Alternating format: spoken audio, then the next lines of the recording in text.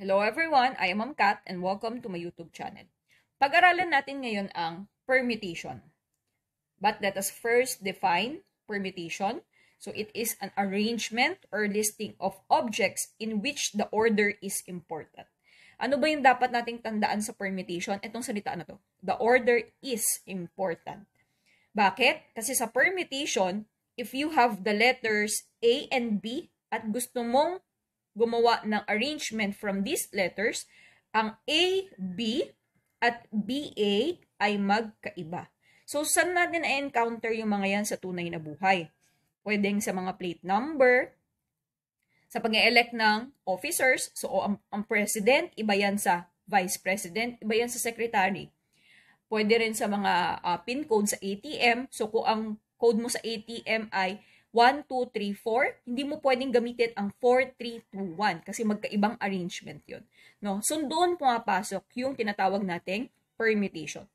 But for now, we will just focus on the number of permutations of n things taken are at a time. So, ang ibig sabihin nito, itong formula na to yung gagamitin natin kung walang repetition ang pinag-uusapan natin. Okay, so ano yung n dito? Yung n ay yung total na bilang ng mga bagay na pagpipilian natin. At yung R naman ay kung ilan lang yung gagamitin natin sa condition o sa word problem na binigay. So, ito yung formulang meron tayo. Ulitin natin yung R, yan yung total, at ay yung N, yun yung total, at yung R ay kung ilan lang yung gagamitin natin. Yan. So, let's have an example. A license plate begins with 3 letters.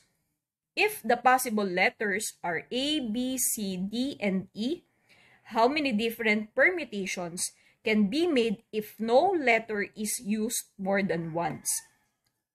So, gaya nga ng sinabi natin kanina, ang formulang gagamitin natin ay the number of permutations where there are n objects taken R at a time.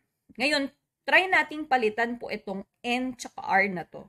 So, yung n natin dito ay yung kabuuan. Ilan ba lahat yung pagpipilian natin?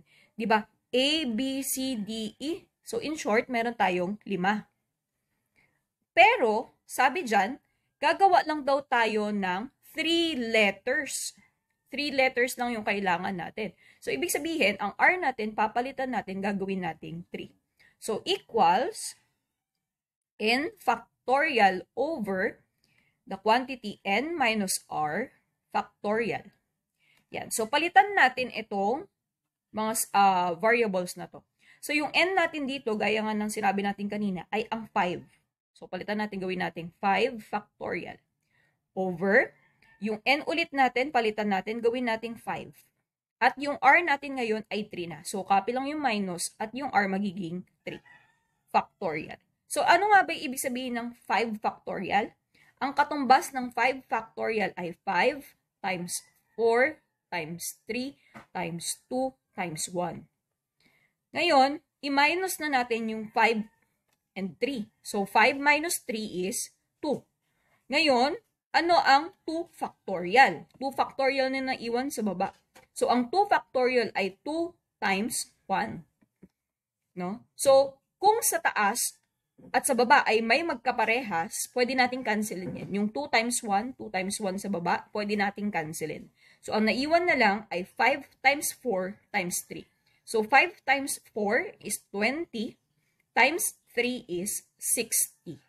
So, ibig sabihin, there are 60 ways wherein we can make permutations using 3 letters, no? Out of 5 given letters. So, next tayo. Second problem. In how many ways can a president, a treasurer, and a secretary be chosen from among 7 candidates? So, ito yung sinasabi ko sa inyo kanina na yung permutation na pinag-uusapan natin dito ay yung without repetition. Hindi pwedeng yung president, siya na yung treasurer, siya pa yung secretary. So, without repetition tayo. So, babalikan natin yung formula natin. Number of permutations when there are n objects taken R at a time is equal to n factorial over the quantity n minus R factorial. Okay, so palitan natin ulit yung mga yan. So this time, ang isosolve na natin ay, palitan natin yung n. Ilan ulit yung pagpipilian? 7 candidates daw. So meron tayong 7 pagpipilian. Yun nga lang, ilan ang kukunin natin? In how many ways can a president, a treasurer, and a secretary? So ibig sabihin, 3. 3 lang yung kukunin natin mula sa 7 na candidates. So palitan natin yung n, gawin nating 7 factorial over, palitan ulit natin yung n, magiging 7 minus, yung r natin ngayon ay 3 factorial. Okay, so equals. So 7 factorial, sulat lang ulit natin. Sige, pwede na natin isulat. Sige, 7 factorial over 7 minus 3 factorial is, magiging 4 factorial na lang yan, tama? So equals, so 7 times 3, 7 times 6 times 5 times 4 times 3 times 2 times 1. Yun yung ibig sabihin ng 7 factorial.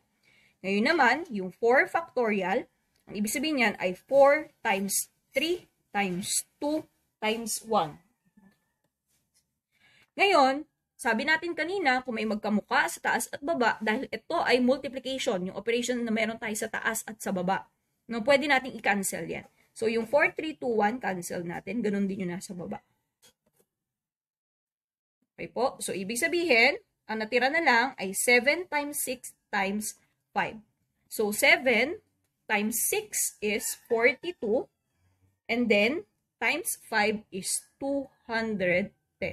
So, there are 210 ways para magawa natin yung permutation na hinihingi sa atin. So, let's have our last example.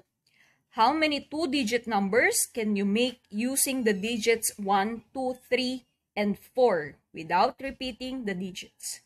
So, ito na naman, without repeating the digits. Ngayon, same pa rin yung gagawin natin.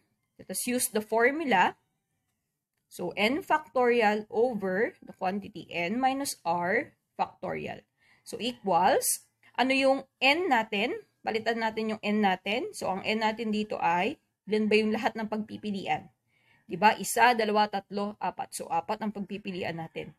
Yun nga lang, ang pinapagawa sa atin ay 2-digit lang. So, ibig sabihin, ang kailangan lang natin ay 2. So, equals 4. Palitan natin yung n. Alam natin na ito ay 4 na ngayon. So, magiging 4 factorial over n minus r. So, yung n natin ay 4 minus 2. And then, let's write the symbol of factorial. So, equals 4 factorial over 4 minus 2 is 2. And then, write natin yung factorial symbol. So, equals 4 times 3 times 2 times 1. At yung 2 factorial naman, ang katumbas niyan ay 2 times 1. So, cancel natin yung magkamuka. Ang naiwan na lang ay 4 times 3, which is equal to 12. So, there are 12 ways to satisfy this given problem. Please subscribe to my YouTube channel, Project Cath. Thank you for watching.